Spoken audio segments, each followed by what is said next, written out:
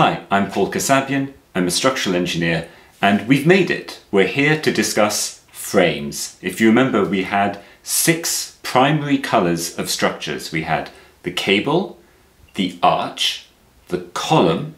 We put columns and cables together to make trusses. We filled in the trusses to make beams, and now we're going to take those beams, bend them, take them down, and form a frame. So, why do we have frames? Well, we need horizontal floors to walk on, we need vertical walls around us, and we need to walk through spaces. Now, a frame, from a structural point of view, is not that efficient. It deals a lot with the forces in bending. And bending is a way that's easy to break things in structures. If you remember, I showed a pen, and we could break a pen easily by bending it. But even though they are not structurally efficient, they are efficient for what we need structures to do for us, right? We live and work and play in and around structures. So a frame is what we need a lot in our daily lives. And so here we are, we're going to actually bring together some of the things we've covered before in cables and arches and trusses and talk about them as they relate to the behavior of frames. So let's start with a reminder about arches and the idea of a thrust line. Remember, this is an image I showed before, a single weight in the middle. The thrust line, where the forces want to go, is directly from that weight down to the supports either side.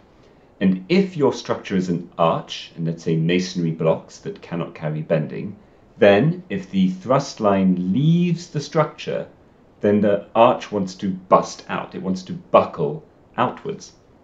Now, in the case of a frame, and here we show the frame in grey, we're building it out of a material, steel, reinforced concrete, whatever, that can carry bending moment within it. And we represent that bending moment with a diagram, and this is here, I'm showing it in green, around the frame itself. And what I have here as a frame is a sort of 3-hinged portal frame. There's a hinge here in the middle and support points on the bottom either side. And this is a kind of a frame that is often made because you can make the 2 parts on the ground, pick them up and make a single simple connection point in the middle. So these do exist around quite a lot. And what you can see here for this situation with the load in the same place as the arch, I appreciate that what I'm showing now on the screen isn't a common occurrence. We normally have distributed load. But just for the sake of discussion here, the thrust line is the same. It goes directly to the supports either side at the base. And so what we have is an increasing bending moment as the structure moves further away from the thrust line, right? It is moving away linearly in a distance, so the bending moment increases linearly. And this is just how we show bending moments on our structures, right? The bending moment is in the structure, but we sort of show it as a diagram. And then it also comes down linearly down to the side. And I've just shown it sort of curving around as an arc of a circle here at the corner, just again visually. I'm representing the bending moment that's happening here at the corner. And as you might appreciate, that's a single value of bending moment, and it's the maximum bending moment in the structure because it is the furthest distance away from the thrust line. Now, if we make this top part of the frame continuous, this happens. Let's ignore the fact for a second that the thrust line has zoomed off the page and look at the bending moment diagram. As you can see here, that has shifted quite a lot. It's all got less. That makes a lot of sense because there's more continuity through this frame. What we also have is that the bending moment has gone down to cause tension here in the bottom and then tension up here on the top. And where have we seen this before? If we just look at the beam, we saw this before when we were looking at beams with fixed ends, right, represented by the hands clamping on the top and bottom to restrain movement at the ends of the beam, and that produced this bending moment diagram I covered in an earlier video. So if I go back to the frame, what do we have here? Well, we have that same kind of continuous beam, but instead the fixity at the end is no longer created by clamped hands or fixed end connection.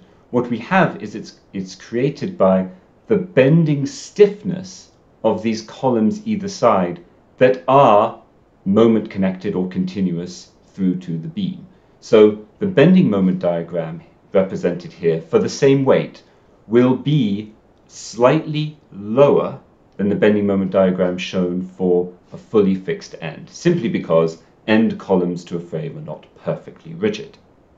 Right? Remember, bending moment diagrams exist and their position, the bending moment diagram shape exists, and their position depends on the fixity of the end supports of a beam or column that might exist. And what we do have, going back to the thrust line here, is a representation of the thrust line coming through the location of zero bending moment. Essentially, right, every time you have a structure and a thrust line intersect, you have zero bending moment in your structure.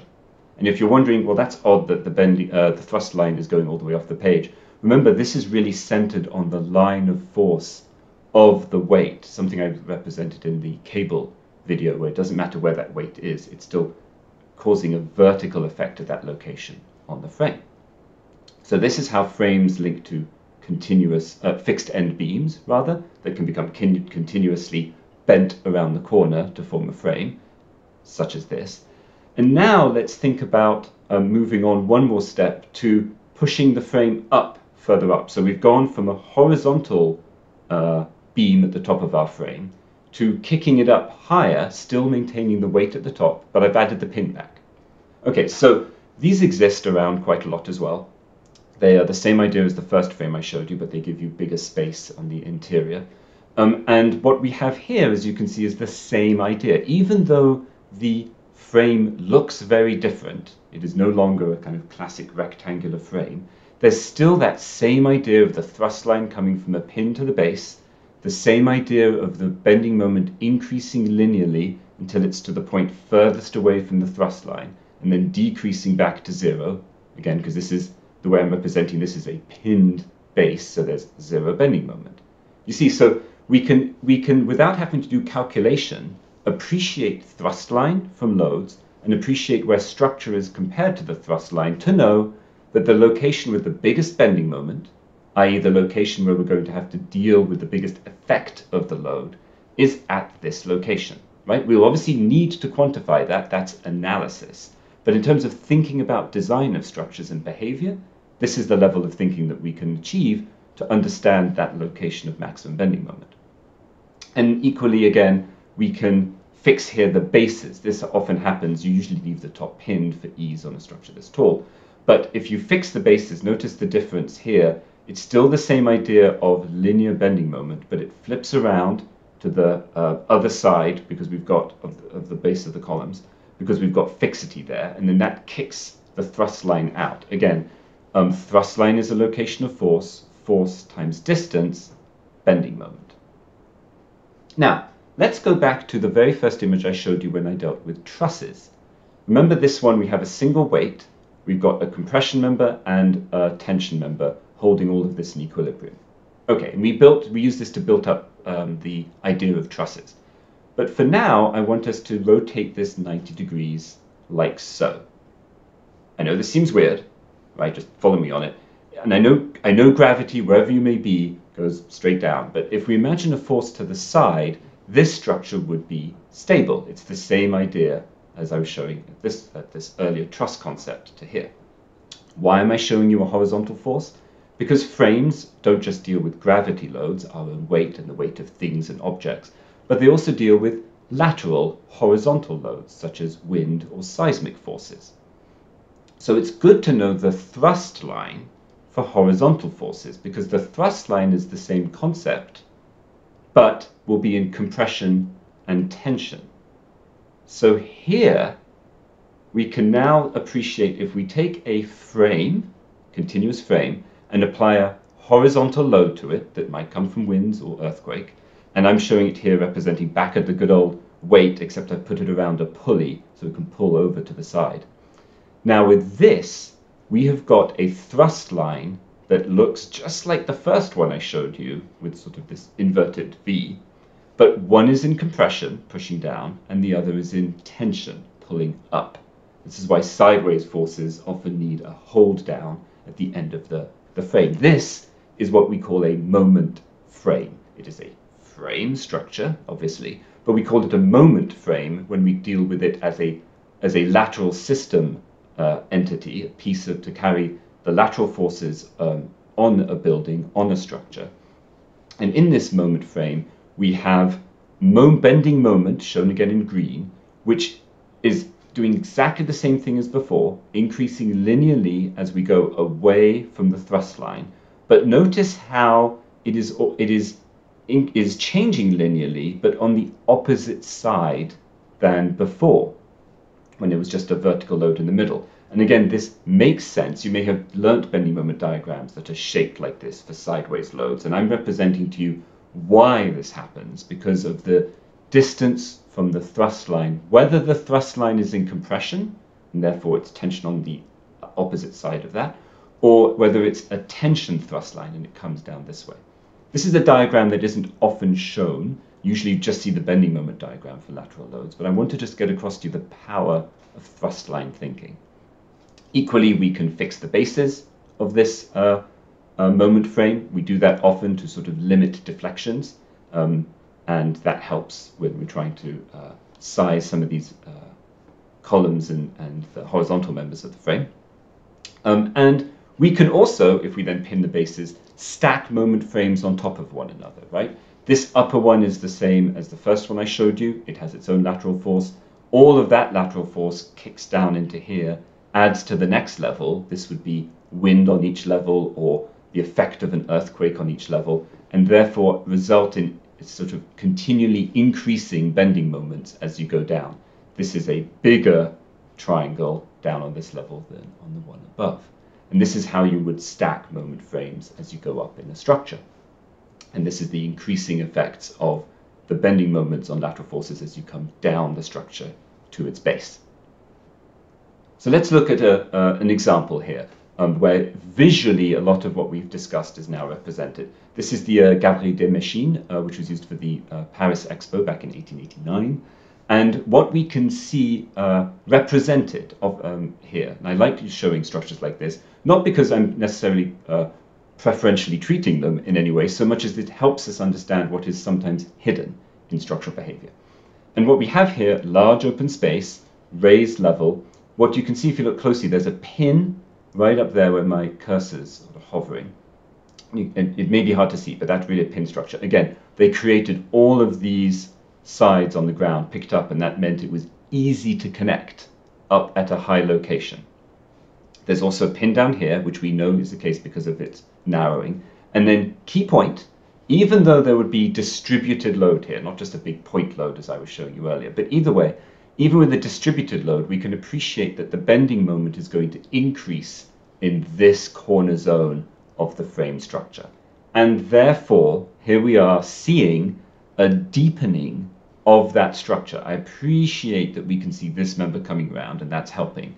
But understand that the whole structural section is from this interior point of the arc through to this corner. Essentially, you could picture it as visually something curved, like essentially an arch, but the corner is framed. And at the end of the day, that's really what we're dealing with here. I showed you that arch at the very beginning, buckling out.